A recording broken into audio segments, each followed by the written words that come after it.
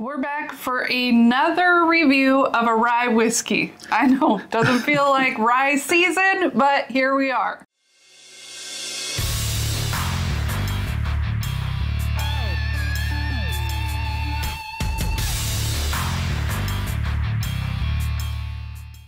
Hi friends, I'm Laura, this is Troy, we're Baker Drinks, and today we have a review of the K. Luke Rye Whiskey. This is their toasted barrel, batch number 3, 114.6 proof. It's distilled in Kentucky and Indiana, so it's a blend. $109 is what they asked for it. $109 is what we paid for it. We had to have it shipped. We got it as seal box, so there is a little additional cost for shipping associated with this particular bottle. And like Laura said, it's not rye season, but we're sure reviewing a lot of rye whiskeys lately. Apparently it is rye season. Who knew that all the drops of rye whiskey come out in the summertime? I mean, I have heard other channels say this is the year of the rye. I mean, it makes sense. Rye whiskey has gone from really not that well liked to very much liked. I would consider it probably our favorite spirit. A lot of times we lean into that rye flavor a lot.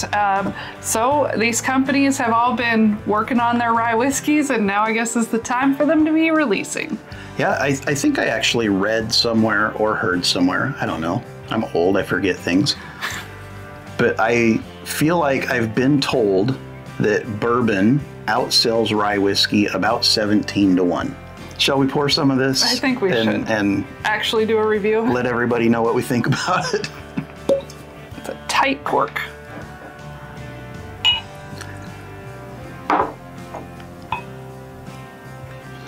Got our little wee Glens. I think I spilled just about as much as I got in the glass there. It wasn't as bad of a spill as you did with the Elijah Craig review. Where I missed the glass. Holy cow. Wow, I put some effort into that thing.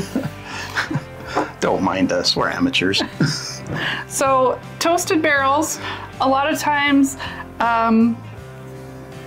for bourbons especially, that I'm not a huge fan of, they can be overdone for me and kind of come across as burnt or char heavy. And that's not a note that I love. Other people could just get the sweetness from it, so I'm hoping for the sweetness. Yeah, and prior to us reviewing this toasted rye, we have drank another toasted rye, and it was Laura's favorite rye she's ever drank, and it was from Nulu. Oh yeah, that one. It was really a Bourbon Junkie's pick from a few years ago. Fantastic. So I'm hoping that this is going to bring out some of those similar flavors, because that bottle's getting quite low, and I really, really like it. Yeah. So let's get in on the nose on this guy. Oh, there's some marshmallow. Yeah. Some graham cracker. But it's got a lot of that like refreshing rye notes in there as well, like herbal notes. Yeah, I don't want to say minty or dill, but it's kind of a, like you said, it's kind of herbal. Maybe even like a tree, like a evergreen tree. Like a pine tree? Like a pine tree or something, you know. That kind of refreshing note. Yeah, I mean, I can get the whole s'more. I get a little bit of the campfire. I don't know that I get any chocolate, but there's definitely a lot. Oh, maybe now that I said that, you've convinced me. Jedi mind trick. It's very sweet. This is definitely coming across as a sweet toasted rye, and I'm loving it.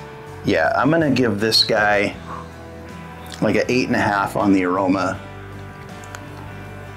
8.5 on depth. Yeah, I was a little harder on it apparently when I wrote this down. I said 8 on aroma and 9 on depth, but right now I'm really liking this nose. I think sometimes it just needs to have a second day. I'm gonna just sit here and smell it. I do want to just... I don't know how good of a video this would be if we're just sitting here smelling. Well, I, for one, want to taste it. You don't want to do like a 10-minute video of us smelling? I do not. Okay. My mouth is watering. I want to taste it. Okay, cheers. Cheers. Cheers to you. So that's dense.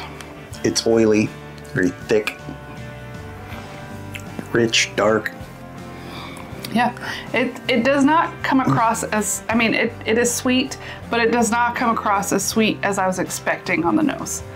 There's a lot more of those dense flavors, I feel like. Yeah, it's kind of buttery. Like, I keep dropping these adjectives, but it's more the experience than the flavor for me right now.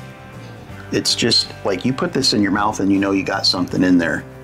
It's not you're just taking a drink of something. This has some substance to it. You definitely, I don't know, it's kind of hard to describe. It's more than just liquid feeling in your mouth. Well, I think a lot of it's the tingle. I mean, this thing's got spice going all over my mouth. I feel it in my gums, I feel it on my tongue. Yeah, I mean, like, you ever go out and you know, somebody in your party orders like a soda and someone else orders a milkshake, like that contrast from the super thin liquid to the super thick liquid. I'm not saying this is thick like a milkshake, but it's somewhere in between feeling wise. Okay, I'll go with it. Whatever you say. Yeah. But it does have the sweetness, kind of like the sweet parts of it are so super sweet that I almost want to say it's like powdered sugar, but then it has this other part that's got like classic rye notes. A little bit of a tingle. A little bit of spice, a little bit of herbal notes.